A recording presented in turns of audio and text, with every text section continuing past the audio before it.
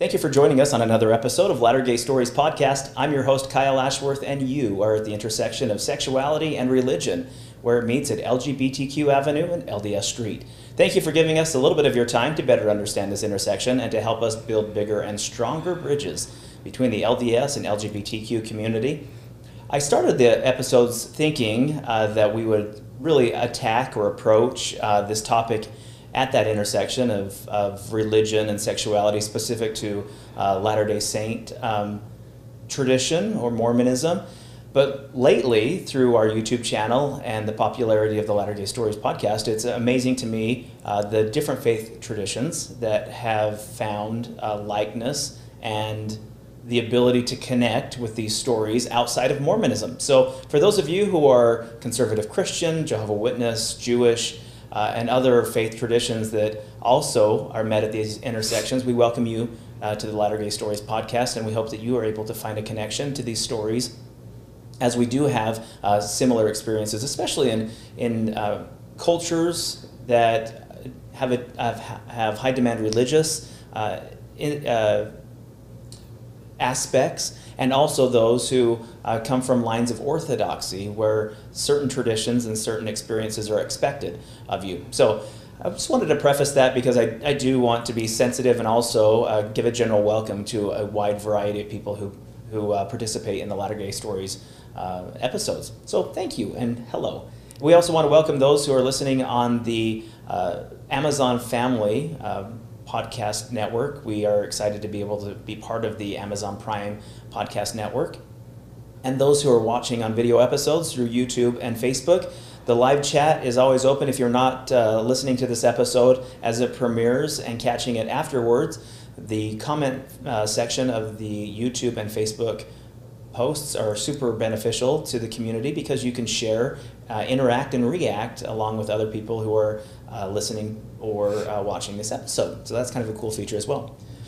So without that, or with all that aside, and without further ado, I want to welcome to the Latter-Gay Stories podcast a friend of mine and just a beautiful soul when it comes to this space. I want to welcome to the Latter-Gay Stories podcast, Flo Montierth.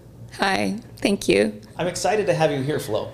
Thanks. It's good to be here. I didn't tease this episode a lot, but there's a lot of complexities to your story.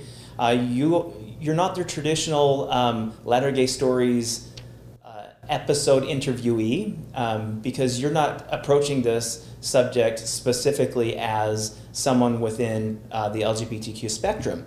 A lot of what we'll talk about today in the beginning of your story relates to a relationship, your husband who came out to you, and the mixed orientation marriage portion of your story. Yeah. I just first want to say thank you for opening yourself up to giving us an opportunity to see what the non-straight and straight spouse experience is like in a mixed orientation marriage, and specifically how that relates to Mormonism and the pressures that religious institutions place on individuals and couples, particularly as they then start exploring and understanding their sexuality. So I know this is going to be a deep dive into a subject that doesn't get a lot of airtime, and I'm thankful that you are willing to step up and share that part of your journey candidly and sometimes vulnerably to this audience. Thank you for having me. So to help the listeners better understand a little bit more about you, tell us about who Flo is. Well, I was a BYU baby, born at Brigham Young University. My parents are converts. They joined the church in Hong Kong, and then they immigrated up to Canada, and I grew up there. They were very much into the religion. Dad joined through a scoutmaster back when he was young, and his sister was apparently a member as well, though not active. And then Mom, she'd seen the missionaries for years, apparently, until then she joined, and very much in the religion. Grew up doing family home evening, going to church, doing all the callings, all those sorts of things. So, what do you do professionally? Professionally, I'm a school teacher currently. I'm teaching middle school science. I am going to end this school year and go to school full-time and pursuing my master's in social work. Now I'm just being presumptuous, but this journey that you've been on over the last couple of years probably lends some opportunity to share some expertise and the opportunity to help other people who in that social space, mental health, counseling, therapeutical services that so desperately need it. Yeah, that's ultimately the hope. I want to counsel, specifically working with LGBTQ individuals and parents of those individuals and spouses and then also those dealing with religious trauma. I love it.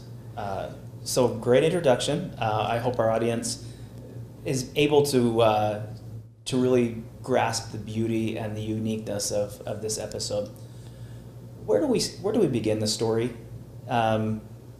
Often, many women in your situation who marry non-straight spouses are wholly and fully unaware that their husbands are gay or not completely straight. Where does your story begin, and how did you find yourself in the Latter-day Story studio? So unlike a lot of those women, I actually knew that my ex was gay before we married.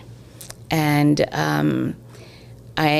it's probably a testament to how much I bought into what I was being told by the church for me to have continued with that choice. And so a little bit different in that way.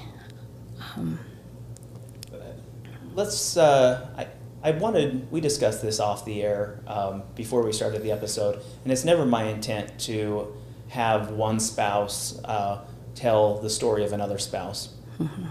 But what background can we get to understand what that revelation sounded like, what you actually did know about your husband's sexuality, and what do you do with that information?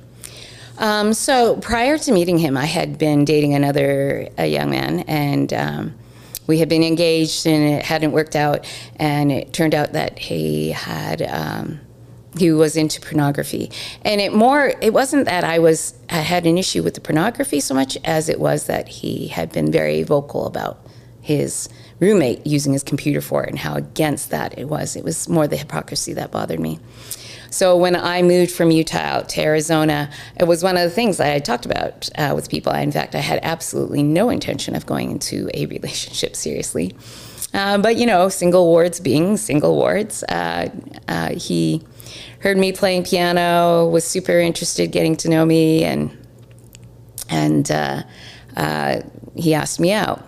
And he would hear this story about this individual and how I felt about the deception. And so when we got super serious, he felt like he couldn't not be honest with me. So he explained on the first evening that he had troubles with pornography. And I listened to him, and I thought, well, I've done some study on this. I know that it's a lot about connection, and I think we can work through this. And I thought it was done.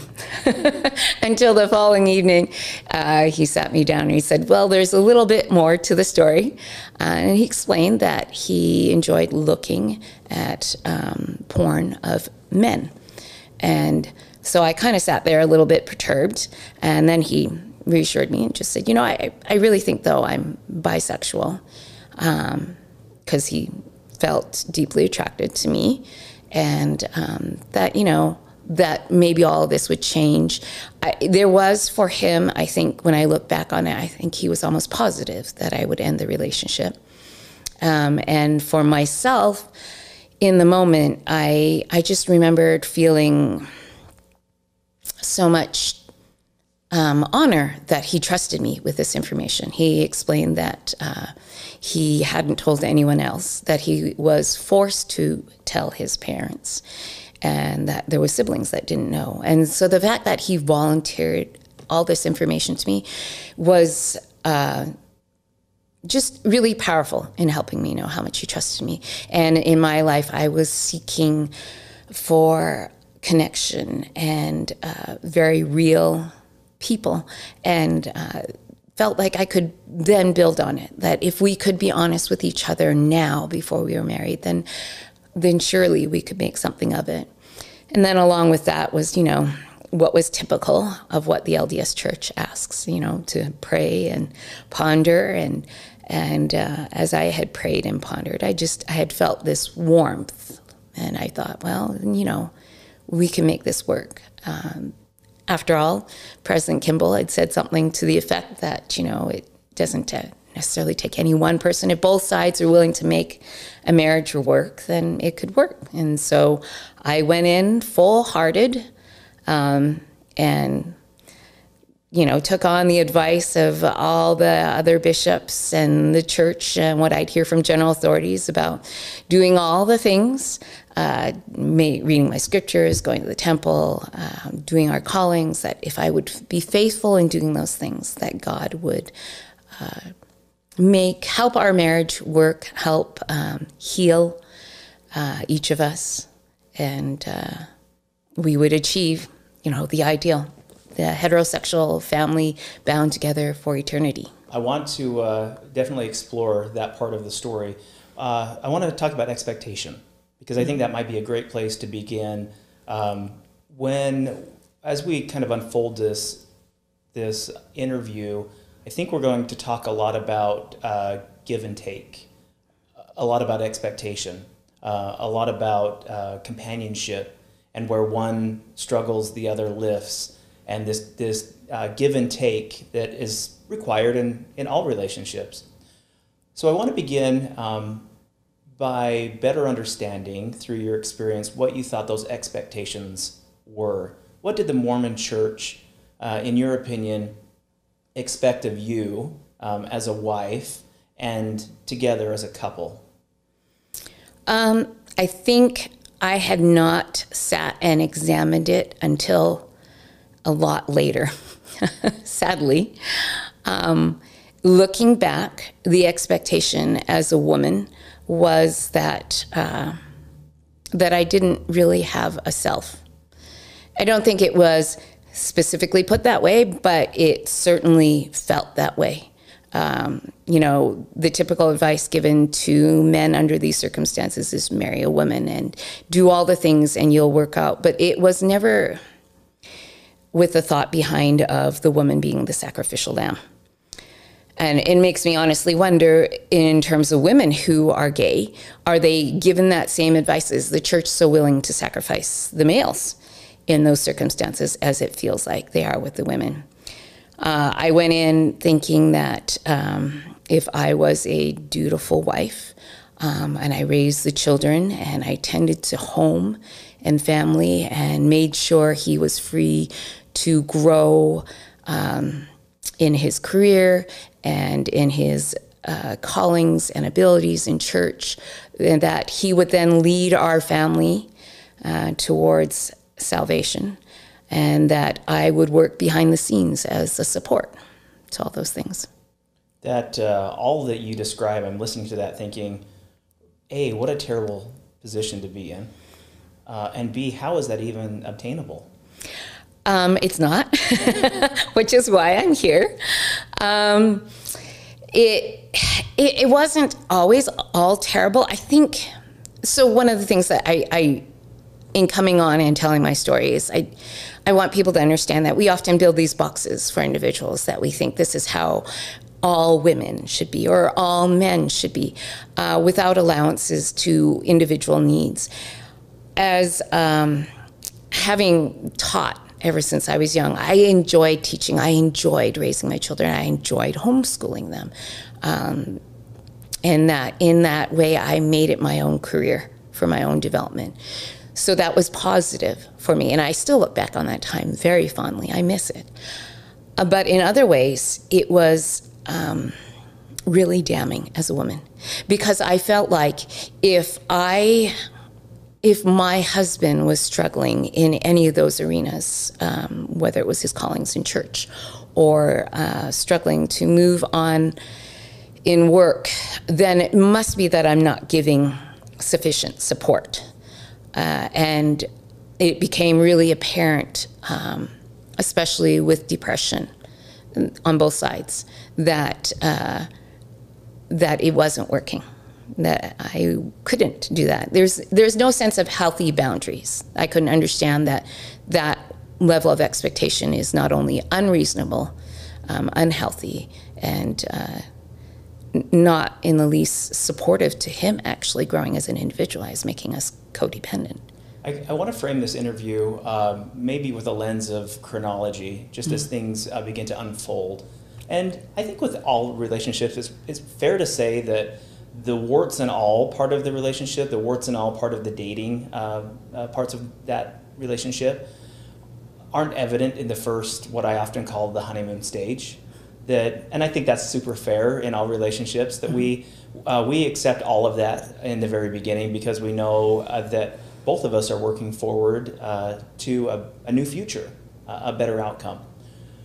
So in terms of chronology, really where does the dissolving or the sticky parts of this story begin? How far into that relationship, and what are those actual experiences that begin to jeopardize the foundation of the relationship?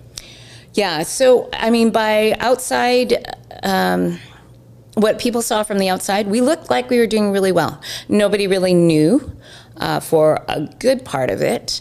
And then I was just feeling on the inside, he was super disconnected from me. I've since learned that emotional intimacy is super important to me. And so about when we had our third child, he was born with Down syndrome and autism. And so I was online a lot, which wasn't typical of me before that. And I was researching everything with regards to him. And then I was also on the side researching things about those with same-sex attraction. We ended up finding out about North Star. And at the time, it just seemed like such a blessing because we felt like the odd couple. Nobody knew, and we didn't know what to do about that, and we felt super alone. And so we reached out. This was before North Star had official conferences. This was just the year before. In fact, this all coincided with Josh and Lolly Weed.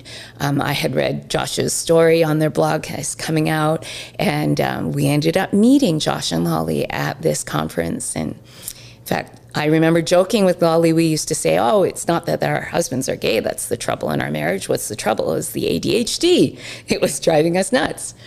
But anyhow, so we sat in this space, made friends with them. And I listened to people like Ty Mansfield and Danielle. Danielle just had a baby. I just had my son with special needs, and we were wandering the halls. And I finally felt like I had a sense of community. Within it, there was a lot of discussion about making community for ourselves. And so I went away with it all gung-ho, saying, we need to find safe people to tell our story to so we can feel supported.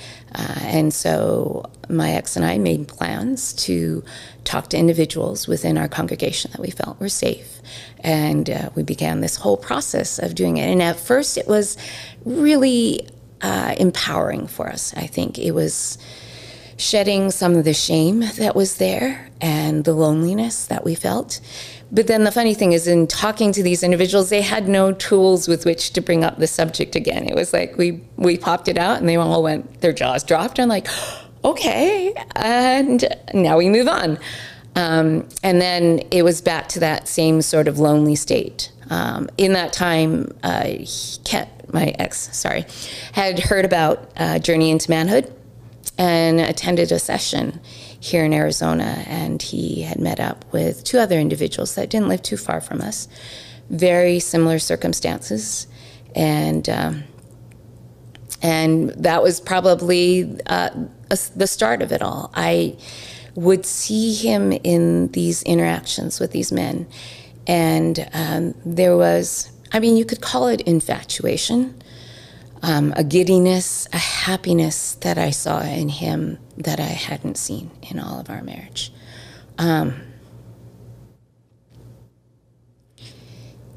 It was extremely painful. if I am to be totally honest.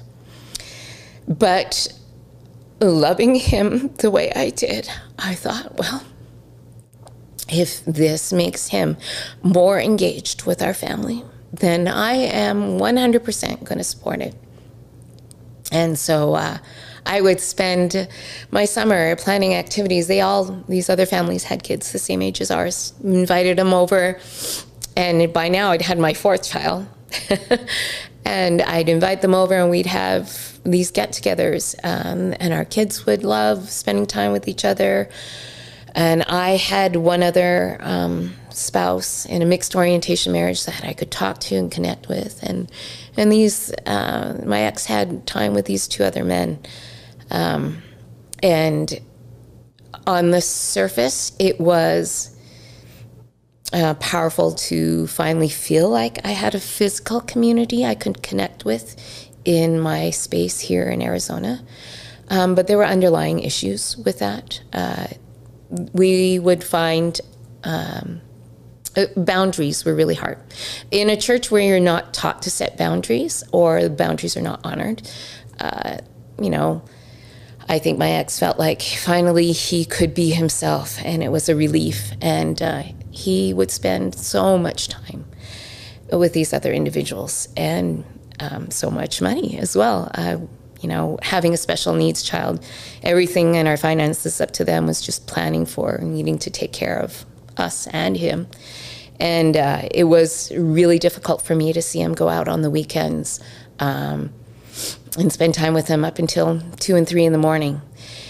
And I would just beg him when you come back. I'd just say, hey, I am so glad you found somebody to connect with that understands you, who understands how it means to sit in this religion and yet want to be faithful to all we believe and still love our families. I'm so glad that you found that, but I need you to set boundaries. We have 4 children and one is special needs. You're coming back late, you're tired, you're totally not engaged, or you're on your phone with them all the time. And I think this was really hard for him to hear. In fact, initially, his initial responses were ones of blame, like, you just don't want me to be happy now that you see that I am, or you just don't get how much I need this. And I was trying desperately as a wife and somebody totally believing that this would work, that we could find a middle ground. And it would be nights of tears and long discussions. And finally, he'd agree to set up boundaries of being home by a certain time, or being a little bit more careful with the money he spent. So that seemed like we found our middle ground. We were moving forward. Father's Day gifts would be like, go camping, take the kids. You guys all meet up with the kids, go camping. Then I can have time out with myself. But then other things started to arise, where I would walk in and they were watching TV and they were cuddling together. And then I was told that this was something they had learned in Journey into Manhood. There was a very specific way they were to hold each other so it would not elicit sexual arousal, one sitting certain ways and touching only in a certain way. But the funny thing was that I'd walk into the room and they'd bounce apart. I mean, I was like, okay, well, if there's nothing sexual, why this instinctive need to pretend nothing was happening around me? I then learned that was one of the things that I was told with Journey into Manhood, that, if you had issues, then you could talk to this wife of the leader of the group. And at the time, I was just so busy with life, homeschooling, 4 kids, one with special needs. It was a lot that I had never really investigated it. And it was then explained that one of the things that they did when they went and met out in Queen Creek was they'd have a lot of these gay men, and they'd get together and they'd cuddle as they watched movies. I've been very vocal about these cuddling parties that I knew existed as well. My perspective as a closeted gay man who also desperately wanted that connection. I needed to find other people who were like me, who were surviving, who were Latter-day Saints, who had wives, who had children, who had careers, that were receiving the tools necessary to make all this work. And so that part of that, the experiences you've described it, is super familiar to me. I also was offered this journey into manhood experience, and I think we should talk a little bit about it, just so the audience understands what journey into manhood is, because it continues to come up in episodes over and over and over again, and it's like an MLM in a way. It's very well known in the culture, the gay Mormon culture, because often a lot of the men who facilitate these journey into manhood events are also Latter-day Saints. Yeah. And so through this network of, oh, did you know so-and-so is gay? And then this small web of closeted gay men come to know and understand and learn about each other. They go into these journey into manhood programs. And that is what this acronym JIM stands for.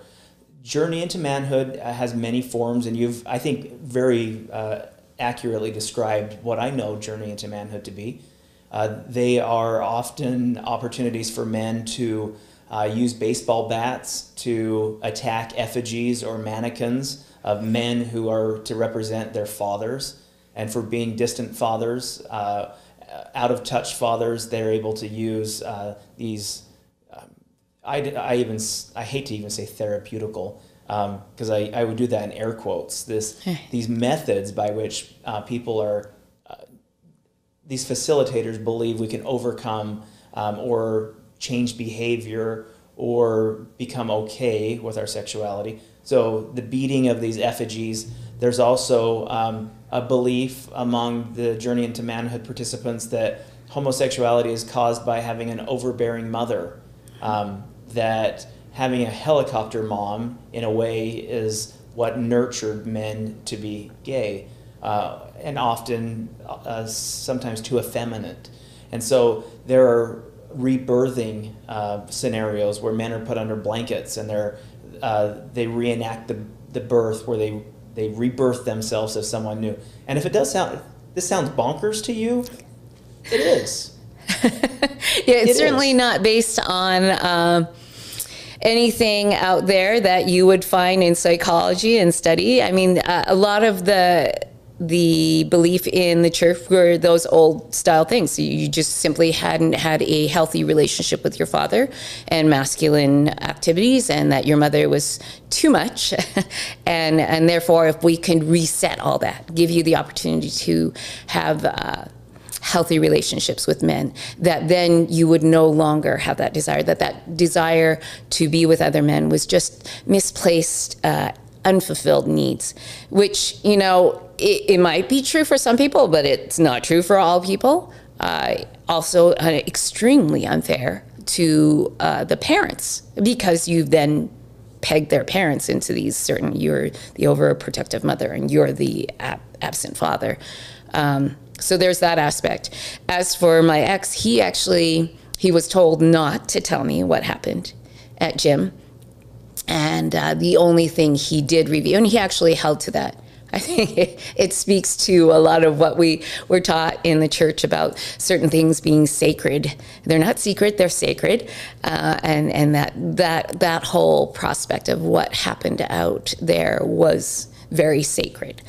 The only thing he did reveal to me, which wasn't supposed to be revealed to me, was the healthy touch, as they phrased it.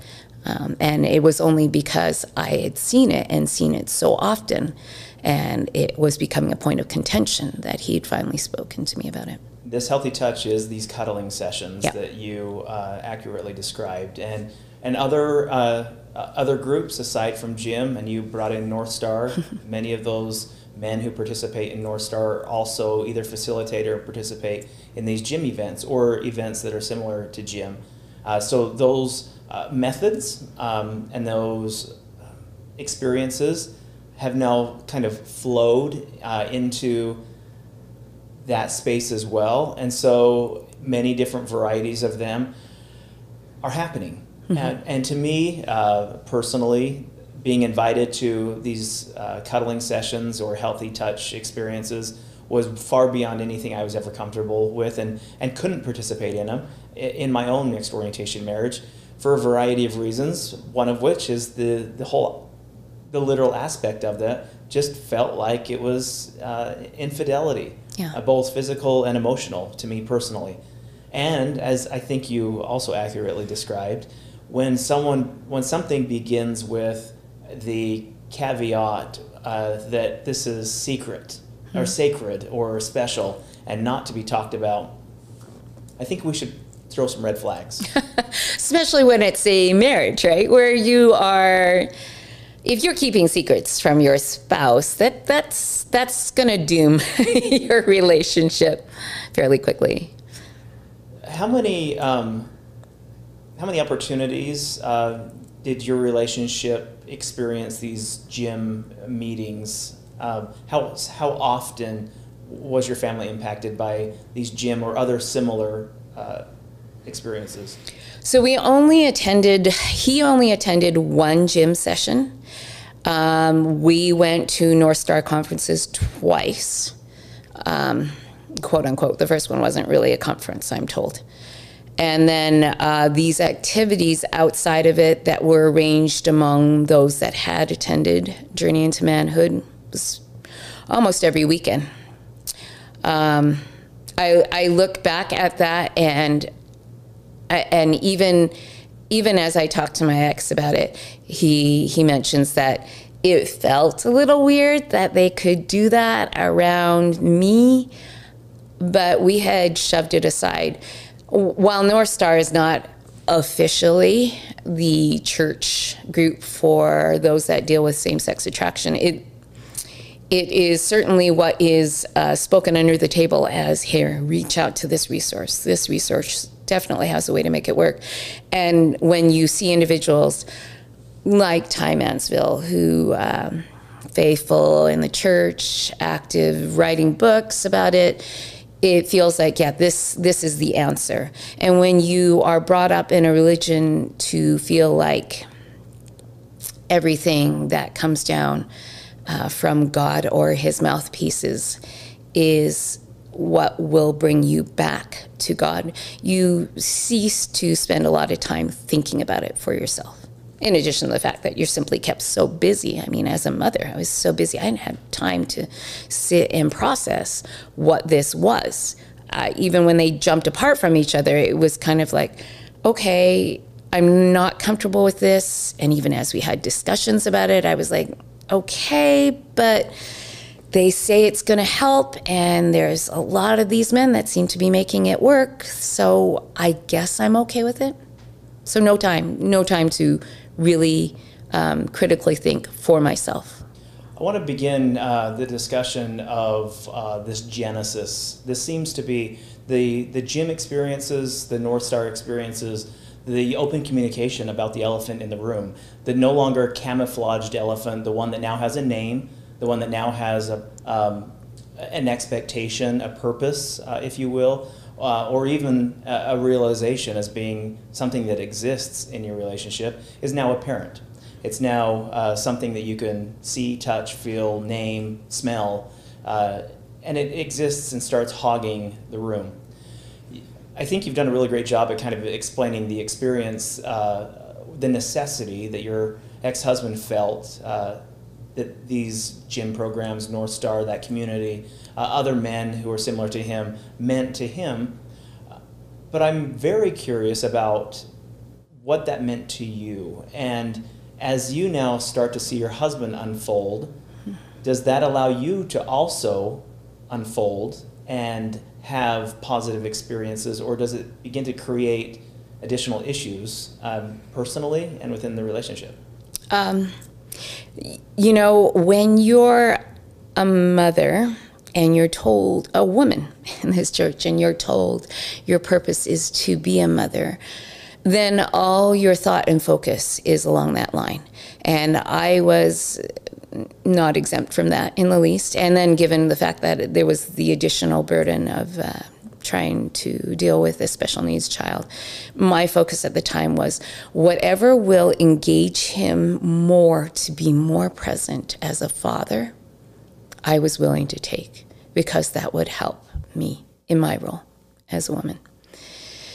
And I hadn't, like, there were times once he'd set the boundaries and he was home earlier, he was definitely happier. The depression wasn't so, just didn't sit and weigh down on all of us.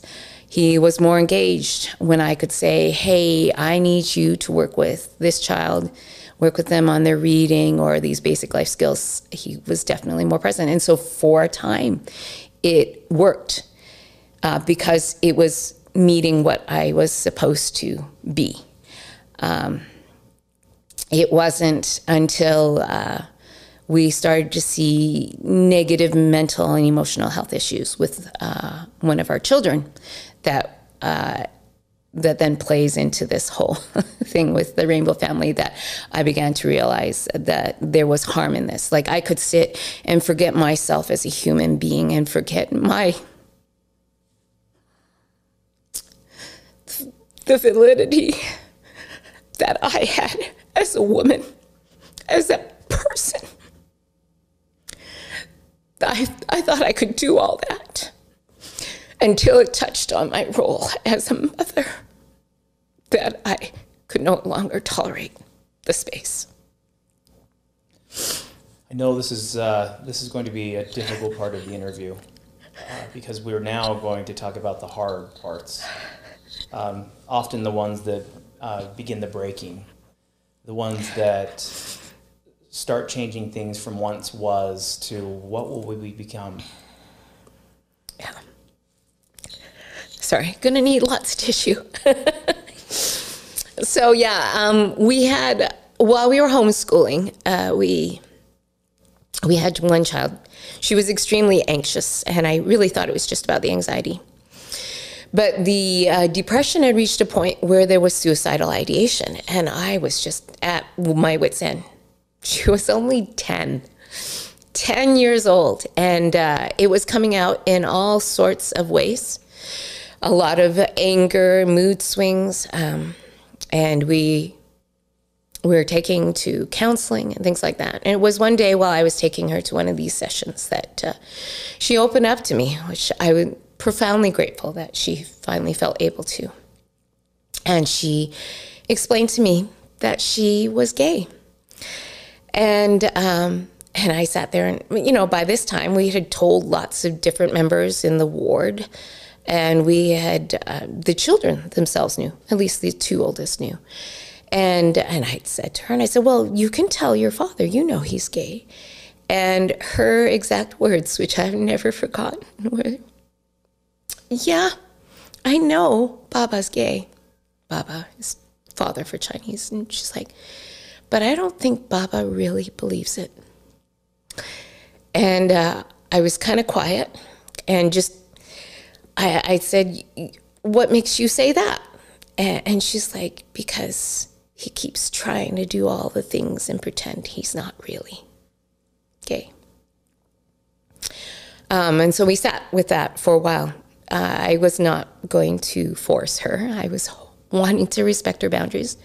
But we sat for a couple of months with her not telling her father about this. And inside, it was just eating me up.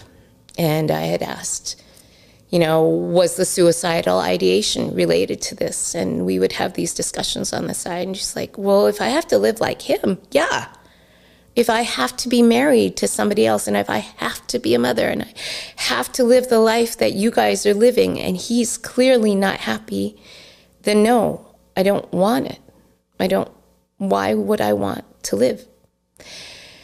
And it's really weird to have a child so young. We just don't often give credit to some of these children, but she recognized early enough that that wasn't the life that she wanted. And I, as a mother, was just desperate for her to want to live, to find joy and happiness. And even if it meant it was outside this box that I had built. I wanted that for her. And so I would talk in a more nuanced way. She'd be in Young Women's, and they'd tell her, oh, when you have children. And she's like, I don't want to have children. And they'd be like, oh, you'll change your mind. You're only 11. What do you know? And she'd be like, no, I know I don't want to have children. And I know I don't want... I was still trying to live in that box and then tell her, you don't have to have this box. Yet there was nothing for her to see outside of it. And then at some point she expressed that it was no longer healthy for her to go to church because, again, she was hearing the norms that were expected of her. And so then she started not going to church, and then we'd get all these sort of condemnation from members without knowing it. They'd see the occasional times that she came, oh, it's good she finally came. You've got 4 out of 4 of the kids here. That's not bad. Or you've got 3 out of the kids. Next week you'll do better. I know that people meant well, but it was just awful. Like they couldn't know what was going on, that I was just trying to keep my child alive. Others, which, you know, when she was starting to come out and explain to them that she was gay, and then they're, oh, it's social media, it's those influencers. And I'm like, what influencers? We're homeschooling her. She doesn't even have her own phone. She still doesn't have her own phone. She and her 15-year-old brother have to share a phone. And the only computer we had was one we had in the front room. We all shared together. The only TV they watched was all in the front room. Not understanding that this child was coming to know herself so much better than we as adults were. And that either she needed to shove that all away and pretend it didn't exist so that she could fit in with our family, with the community we had surrounded ourselves with, or face the fact that she would be alone, ostracized. I think this, your, excuse me, your poor mother heart just breaks because you have your daughter who's in such need of care. You have a church community that is clearly causing some pain and contributing to that pain. You likely have a daughter who's contributing to her own pain without having the resources and tools. So this cycle continues to happen. You have spousal cycles that are happening. I'm just sitting here on the outside looking in, thinking, Flo, how did you even keep it together? I didn't. I think COVID really gave me some time. I didn't have time to think. It was all about survival. I was trying to make sure everybody was fed and cared for, and therapies were done with the one child. The other one was staying alive, and that now my ex was happier and more engaged. And then when COVID came around, there was suddenly more time to process, really sit down and think about things, because no longer did I have to worry about church duties or ministering duties, or in fact, I wasn't even supposed to go to people's homes and help take care of things. All the things that I did thinking that God would bless and fix my family and my husband, fix him from being gay, and those things were gone. And so I had time to actually sit and process during that time. And it was actually during that time that I began to go, I don't think this is working. Like, physically, we're able to do all the things. And if we keep doing it, we could maybe do it, but not at the cost of my child's life. Absolutely not. That was non-negotiable for me. And it was in that time that I began to put together kind of a plan. I hadn't told my then husband or my child, but I was like, I think for the health of everybody, the marriage needed to end. And when I had brought this up to my then husband, it was just a panic. And this was, technically before all that, but he just said, no, let's try and make it work. Let's try and go through counseling. 6 more years of counseling. And then all on top of this, and I said, no, it's not happening.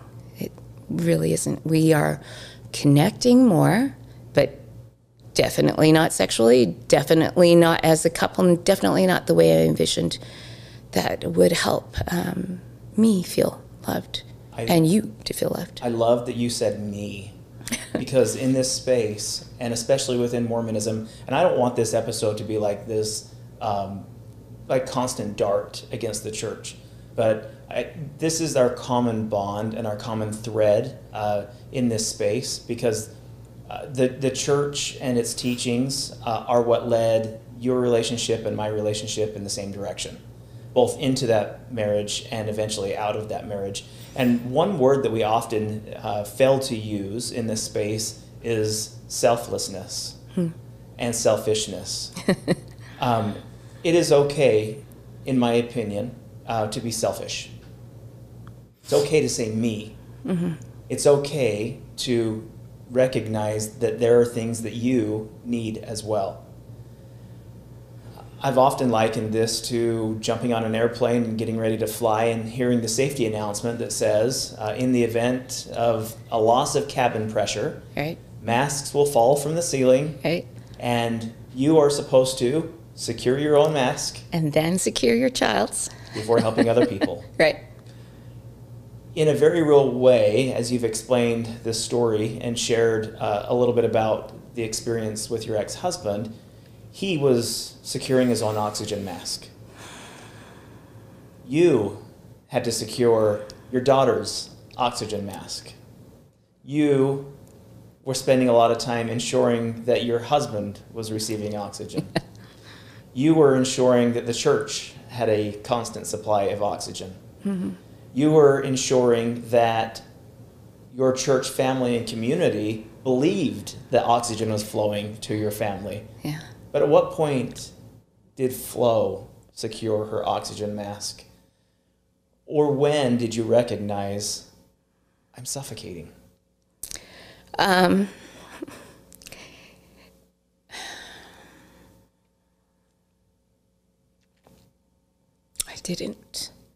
didn't for a long time.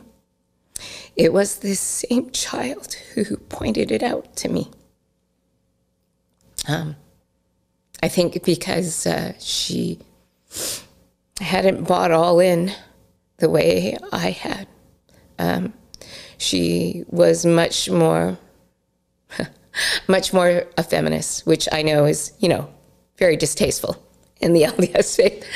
But she would just say things like, well, what if a woman doesn't want to do that? Or what if you wanted to work? What would that be like? She just asked questions, and I would sit there, well, sure, they could do it. And she's like, well, not the way the church says it. You shouldn't. And then I'd think about some of the other women that I had met and how hard, if they had broken out of the mold, how often they were judged. And then I began to go, well, what do I want? Do I want this? And it was kind of weird because I did love homeschooling my children. It was still teaching, and it was teaching the people I loved the most. But I recognized that in the moments that I wasn't doing those things, I wasn't happy being with me.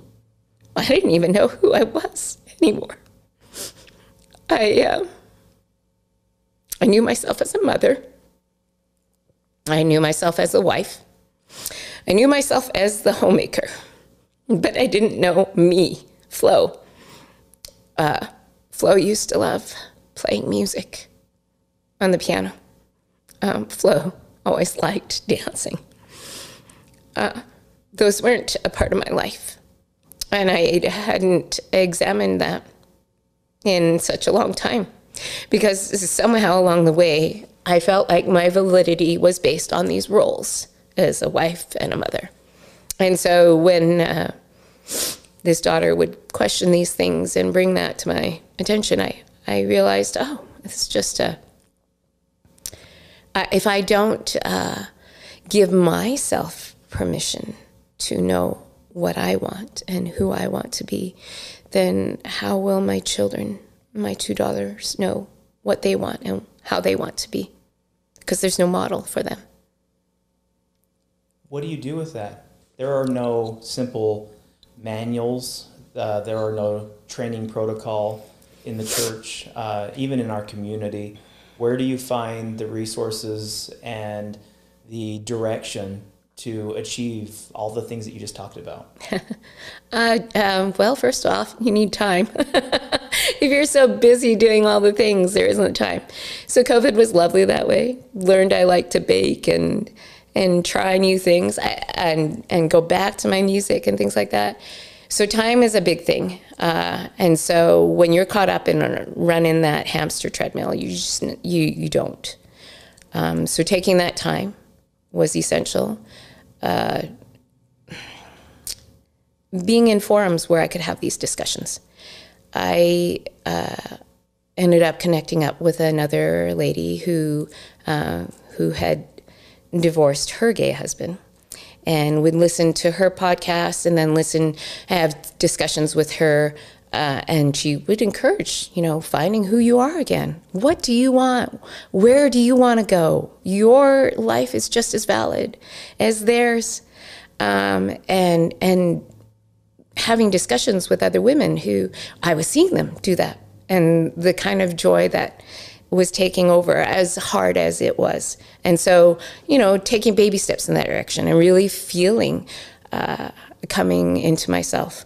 Again, sounds so funny that that's what you're meant to do in your teenage years, and somehow that got short-circuited through whatever I felt like my role was in the church, and then now doing it again and feeling almost like a second adolescence, if you will. And but just really feeling happy again. And it wasn't even just reflected in how I felt inside, it was reflected in my physical health too.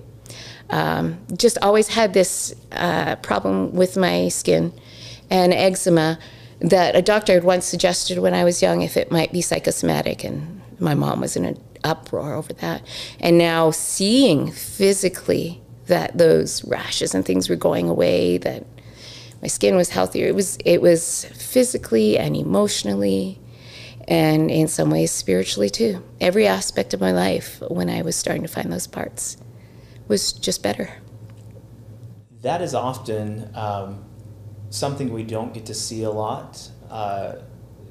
So people put in the hard work to get to where you're at. But often we don't do it because the results aren't readily available. And a lot of the pain that you've described and talked about are things that people don't want to talk about. They want to keep those difficult parts of the journey hidden, which I think is the beauty of an episode like this, is to be able to share really some difficult stuff and some vulnerable stuff. The reality is that you divorced, which brings a whole new aspect to this relationship, because it means separate households. It means giving each other the opportunity to love and be loved more completely. It gives you the ability to now begin exploring parts of yourself, as you've, I think, done a really great job at explaining, that you didn't know existed before. Allowing the seeds that had been planted previous an opportunity to sprout. I would love to kind of understand how that unfolded for you, and what things did you not expect to happen happened. So I was the one to put out to say we needed to get a divorce, and I think for my ex, he was still running that treadmill, and so it was a little bit. It was a lot for him to process. I was super excited. I had a whole plan laid out. I was like going to stay with a friend, and like literally the whole plan laid out. And when we finally made it public, I had fully expected people to be supportive of both sides. Understanding that he's gay. Was that publicly shared, that was the reason why you were divorcing? So we had actually separated right around Thanksgiving, and we'd gone through Thanksgiving, Christmas in living separately. And then I had told him, I really need to tell people that this is going on. I need to be able to find support. And previous to this, I was really careful, never telling his story except for one person. I'd always check in with him because I felt like his having same-sex attraction wasn't my story to tell. But by this point, I had finally figured out that I was a person too, and that his story had become a part of my story, and that I was going to post this. I was going to be super respectful. So I had actually written up a Facebook post, and I had him read it as well before I posted it. That's how much I wanted to respect him in the process. And it was in part because I didn't want to explain this over and over, and I'm sure he didn't want to. And we had friends all over the world. I mean, all the way to Australia. Family was out there too. And so, we posted it publicly on Facebook. Really, really interesting responses.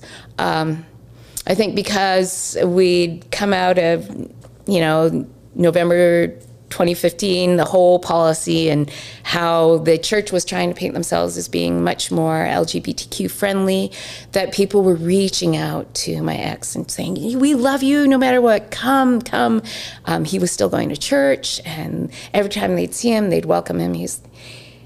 He was no longer the elders quorum president, but he was just like, wow, I'm getting more recognition and hellos and hey, how are you than I've ever had. And then mine was the polar opposite. I had people reach out and say, because they knew that I began the process, and I don't fault them. I recognize that what they say is what they've been fed for so long. They don't know what else to say, and they can't know how harmful all of it was. But there would be like phrases like, oh, but you guys were making it work, or he wasn't the one that wanted to leave the marriage. Totally negating the fact that I, as an individual, deserved happiness as well. He was willing to live through. Why would you cut it off? It's an eternal family you're breaking up. And they would lay all that blame on me. And then I had others reach out that fully expected me to throw him right under the bus. That were in the private message, just going, oh, I don't see why you're not more mad. And I was like, I was mad. I spent so many years mad. And then we went through counseling, and I processed. I'm still mad. Don't get me wrong. I'm still mad. But I recognize we are both caught up in a system, not of our own making, one we were born into and fed day in and day out, that if we would check all the boxes, God would make it right. And we checked those boxes again and again, and God did not make it right. And it was killing us, and could quite physically kill one of my own children. And so, trying to explain to people, like, I get that you're angry for me. I appreciate that. But I still have someone I need to co-parent with. If I throw him under the bus, what is that going to do for my children, for their relationship with him? There is a bigger picture here that we all need to find a way to navigate, that he can understand that I'm in pain.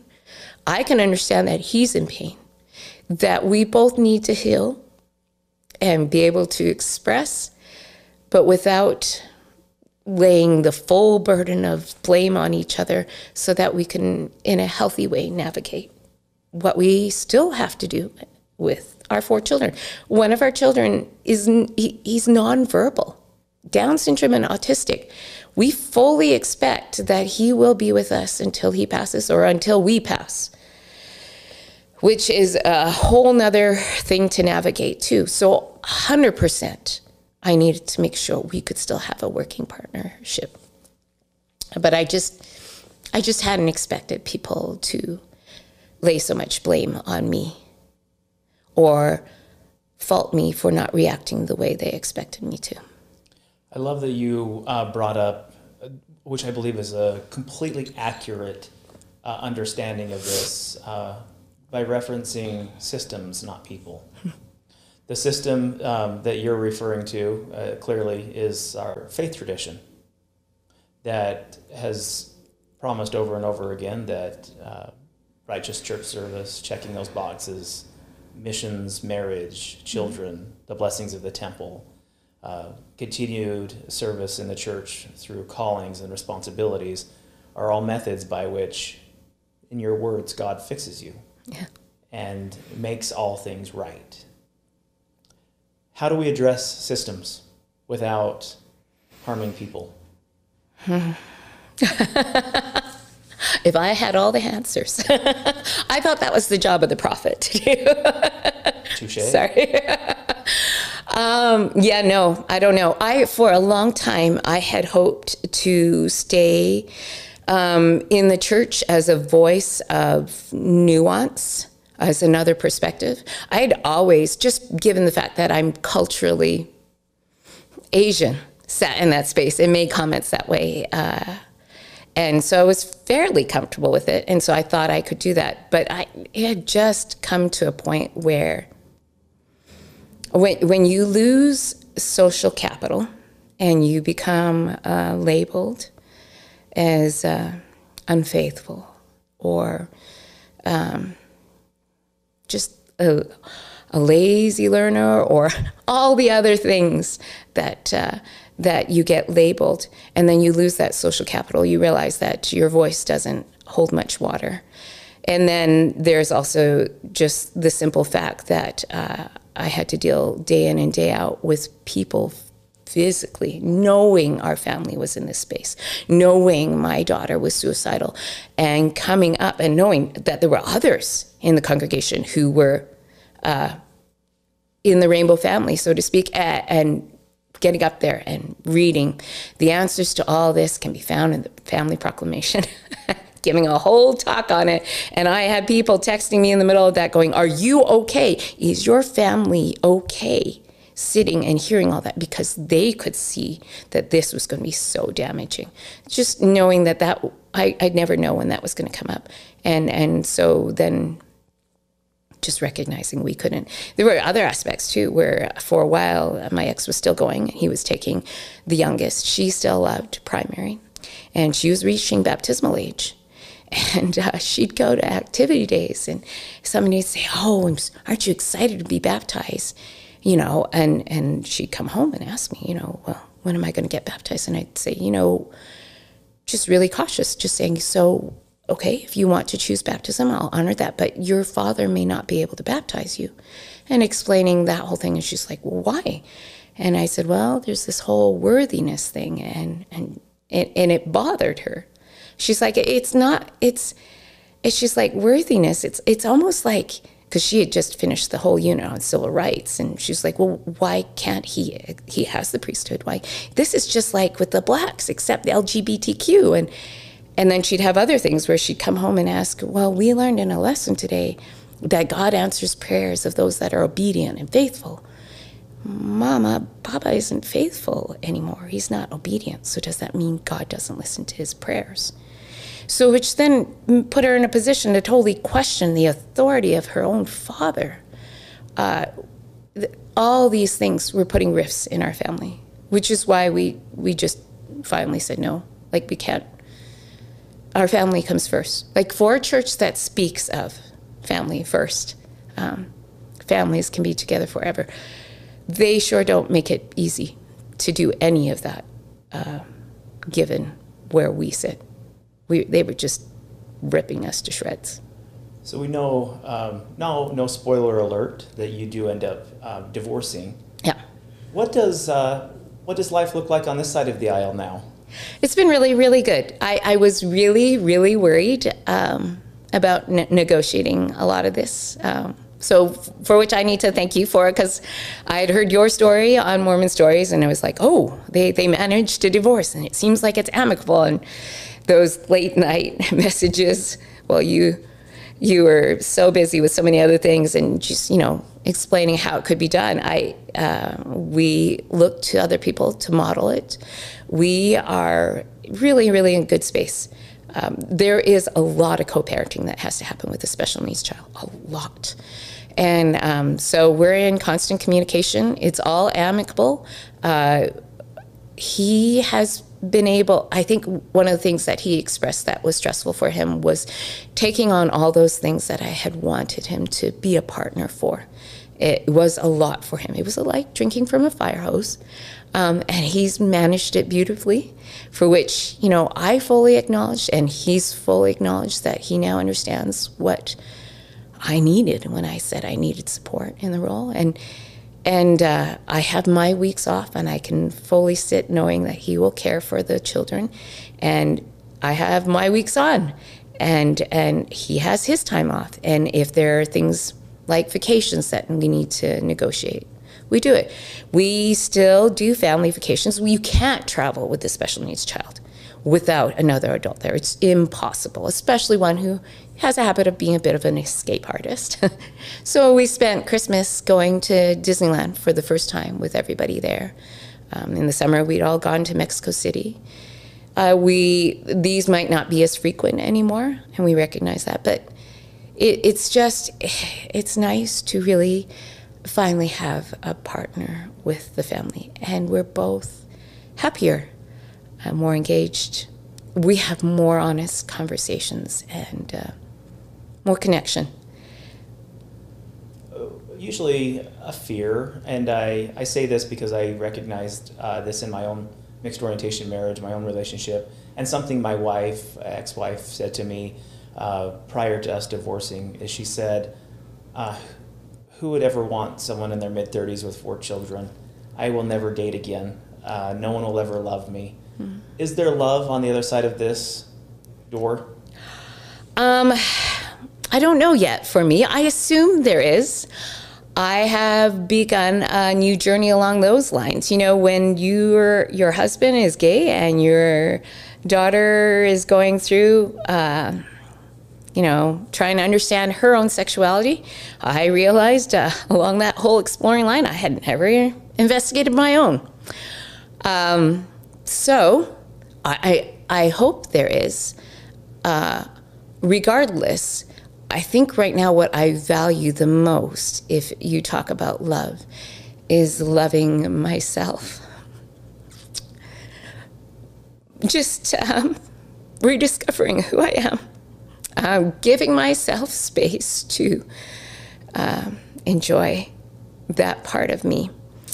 And so, I mean, along the way, I definitely discovered I'm demisexual. So that entailing meaning for me to feel any sexual attraction, there needs to be a very intimate closeness in relationship and what we can share.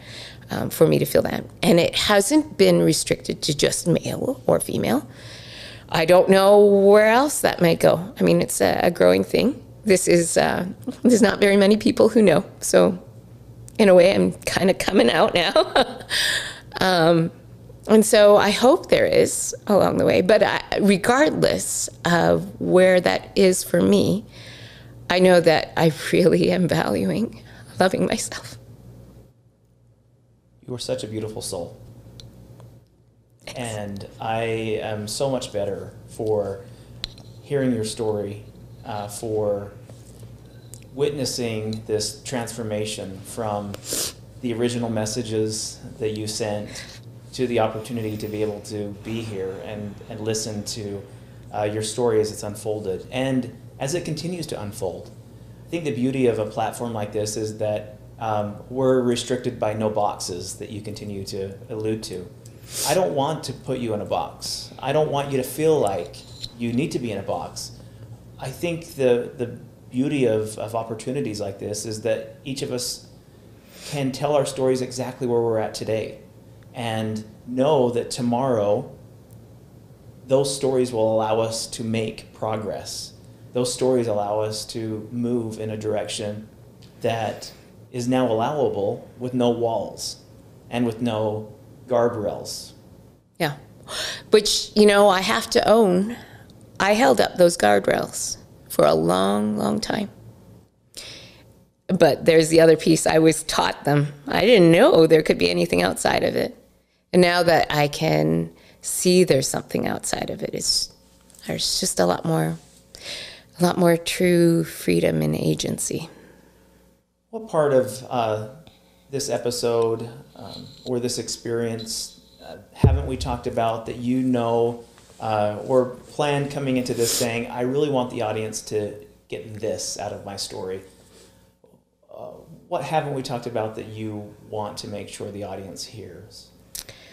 I think the one that strikes me the most, which I've had individuals reach out to me for, the ones that have been really wanting to hear my story and not tell me my story, are the ones that are realizing that they may have family members that sit in this rainbow family. You know, it's a beautiful story that the church paints for us if you fit in that box. And we automatically assume everybody fits in it. And it feels so cozy and sweet and all set out beautifully.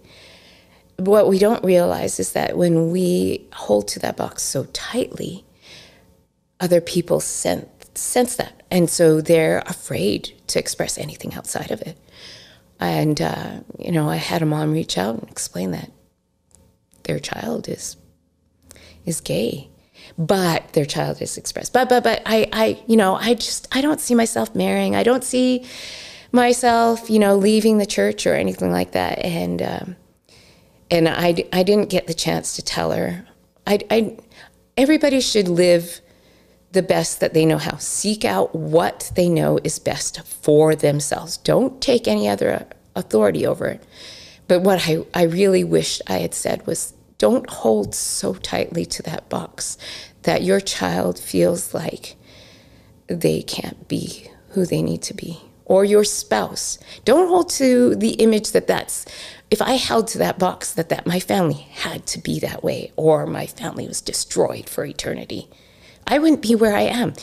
My ex wouldn't be happily in a relationship. I wouldn't be happy being a person, a human. My daughter wouldn't be happily herself with no suicidal ideation. If we hold too strongly to what we think things should be, we never get to see what things can really be. Just to let that growth process happen for everyone. I love it. And I think none of us expected this path. None of us expected this rainbow journey. It's what we do with the unexpected that makes the difference. As you were kind of sharing that, I was just thinking how much better and more opportunity your ex-husband has. I think of your daughter and the opportunities that she will now have, the bandwidth that she will no longer have to waste in hiding, keeping from the world the beautiful parts of who she is, the crushes that she may have, the support that you can give her as she explores those opportunities. But most importantly, the same things that can benefit and work for you. Yeah. And those opportunities, all things that we didn't expect to experience. No. And if people ask and say, is this really what God wants? Then I would just say, what did Christ really teach? He really did. He taught us to seek and support each other in love. And that's really what I think this is in the end. Far more than any other standards or images that we're told are right and wrong. I love it. This has been really, really good. To borrow Mormon terms, I have been spiritually fed.